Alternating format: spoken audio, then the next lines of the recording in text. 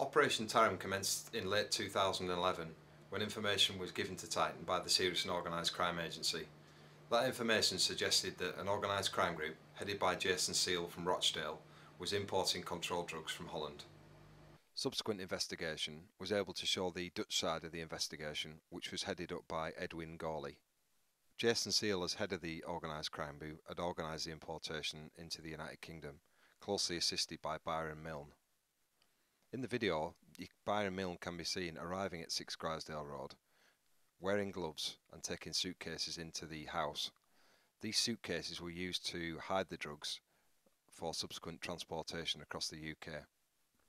Inside the house, a massive haul of drugs was found: 168 kilos of cannabis resin, 64 kilos of amphetamine, together with 200,000 ecstasy tablets, with a combined street value of £4.5 million. Stephen Petrie, who was a close associate of Jason Seal, was charged in connection with this initial seizure.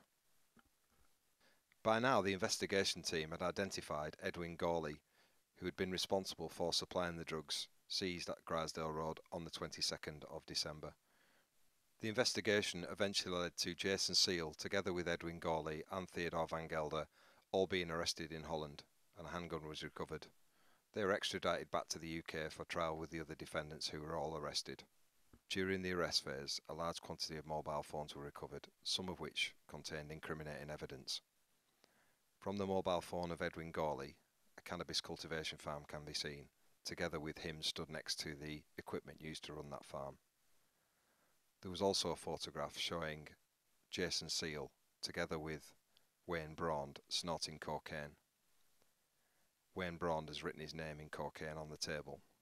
The results on this operation show Titan's dedication to tackling serious and organised crime across the North West. It shows our commitment to pursue organised criminals wherever they operate, whether that's in the North West or internationally. We will bring them to justice, and we will ensure that any proceeds of crime that they've made from their criminal enterprise is removed from them.